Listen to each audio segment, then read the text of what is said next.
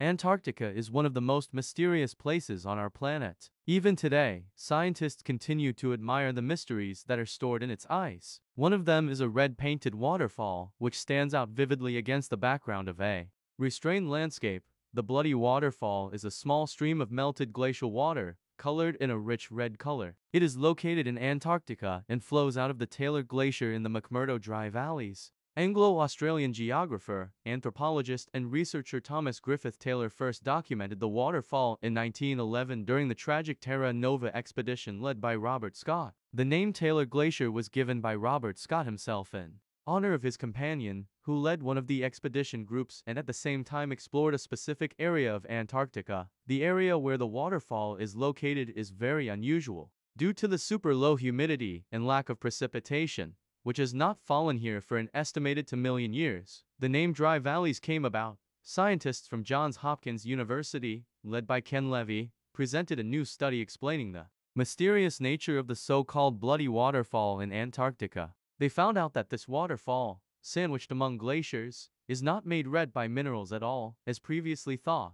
Please like this video and subscribe to this new channel and you will see many more interesting and useful things. He also discovered that when coming out from under the ice on the tongue of the glacier, the water first becomes transparent, but then quickly turns red. Taylor himself called this phenomenon a bloody waterfall, and for more than a century, scientists have been trying to understand what exactly turns clear glacial water into blood. Taylor himself believed that red algae was to blame. Half a century later, a theory was proposed that was still generally accepted. It says that water owes its color to minerals rich in iron. The Bloody Waterfall located here is a famous attraction of Antarctica. The meltwater from the glacier flows into the salt Lake Bonny, which is located a few kilometers from the glacier and consists entirely of ice. The water comes from the Taylor Glacier, and for a long time the Bloody Waterfall remained a real mystery, because the temperature here is so low that the water should have frozen, but this does not happen. Researchers from the University of Alaska have found a network of extremely salty groundwater under the glacier and assumed that they are the source of the Bloody Waterfall.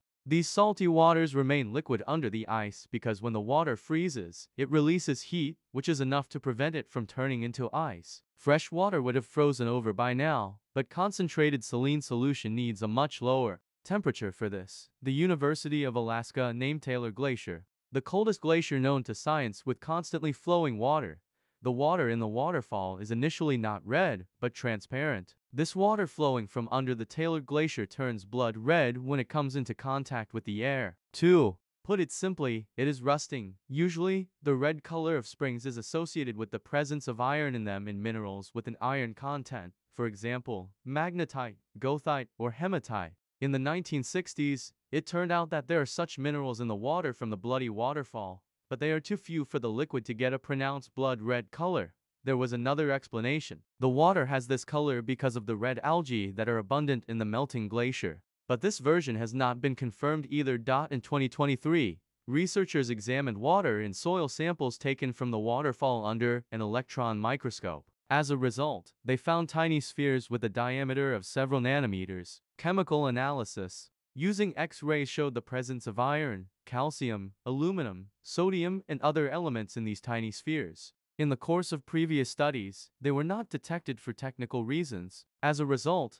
the scientists came to the conclusion that the iron contained in the nanospheres creates iron oxides and hydroxides as soon as water comes into contact with air. The instantaneous oxidation takes place and turns the waterfall blood red. And the high salt content and the presence of other elements chlorine, magnesium, sodium contribute to the appearance of ferruginous phases of yellow and orange tones. This is where this creepy view comes from near the water. The color of the Bloody Waterfall is not the only mystery of this place. Scientists are also interested in who lives inside Lake Bonny. Harvard scientists have found out that microorganisms live in the completely frozen and extremely salty Lake Bonny. But if they live under ice, they don't get the sunlight they need for photosynthesis, and no nutrients get in from the outside. How do they exist without light and food? Like the bacteria living near deep-sea thermal springs, the microorganisms of Lake Bonny receive energy by splitting sulfates, which contain oxygen and are contained in the bottom soil.